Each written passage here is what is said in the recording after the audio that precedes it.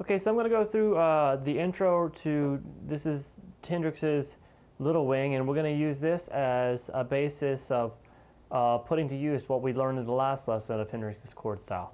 Okay, so I'm just going to play through it real quick so you know what we're shooting for.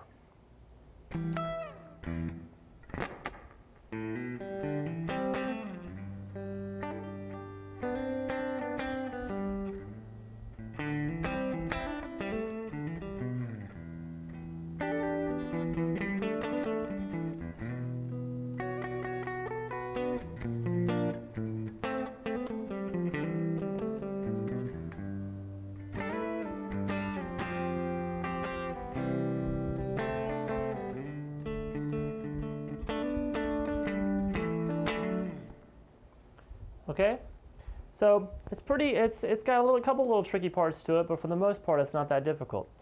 So we're going to break it down. From the beginning, we just place our thumb at the 12th fret, 6th string, and then to an upstroke, you're borrowing the first and second string here with your first finger, upstroke and then kill the strings, deaden the strings, down, up. Then we have our first little phrase really into it. We do a we do an open A, hammer on the 5th string, 2nd fret with your 2nd finger, and then while that's doing, do an upstroke on the open G string, 3rd string. Use that as an opportunity to shift up when that open G is going. And then we go, from here we go just 5th fret, 5th string, 1st finger, hammer to 7, and then bar the 2 middle strings, the 5th fret, hit those together,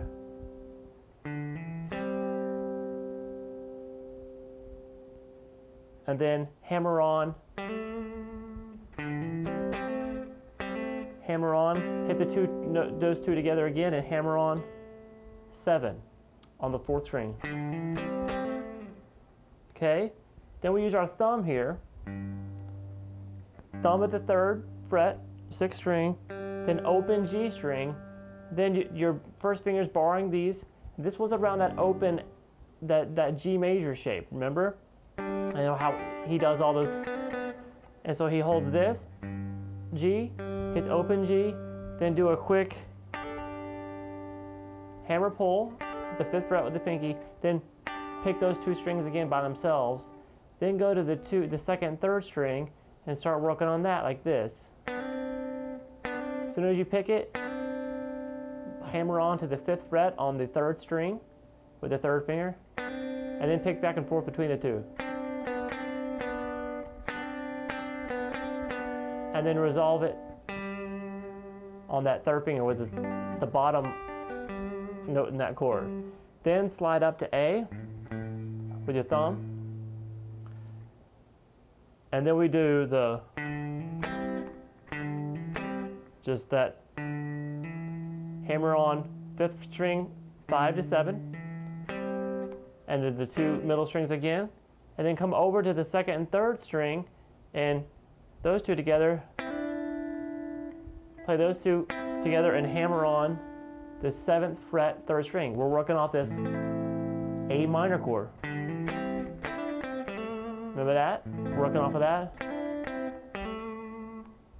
And then we have, so after that, come over to the 4th string, hammer on 5 and 7, and then pause for quickly, and then go to the 5th string 5 and 7, hammer, and then quick little, kind of just into that 7 and come back down, open string.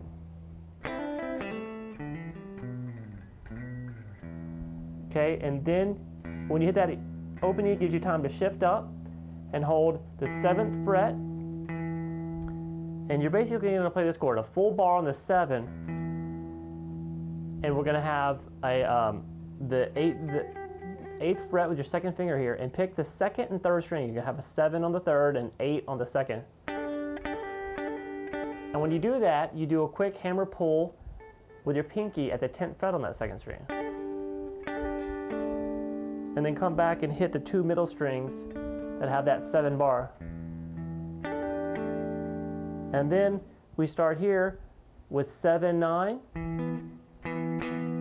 Hit that. This is based around that minor chord shape. Remember, every single one of these notes is in the key of E minor, so we can use that. And then he starts the phrase, a little phrase here. 7 and 9, 7 on the 5th, 9 on the 4th. And then I replaced that 7 on the 5th string with a 10 and kept the 7 on the 4th string still going. And then go to the 2 middle strings, 7 and 7. Pick those, and then pick quick hammer on the 9 on the 4th string with your 3rd finger. So we got. Then back to the 2 7s in the middle string.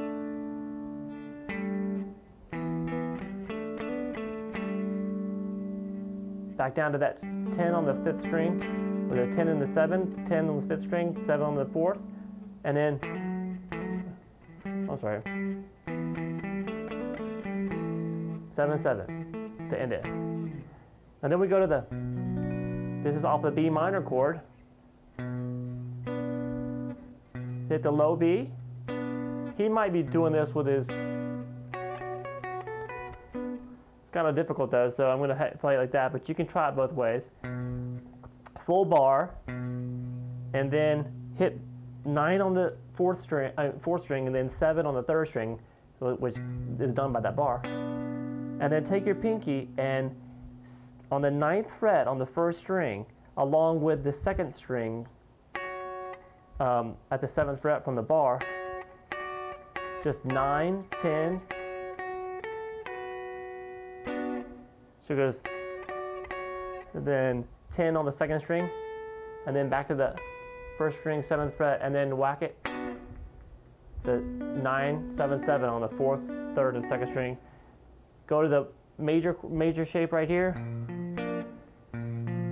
It's just the major, just 6, 8, and then 8 and 7 together, 2 middle strings.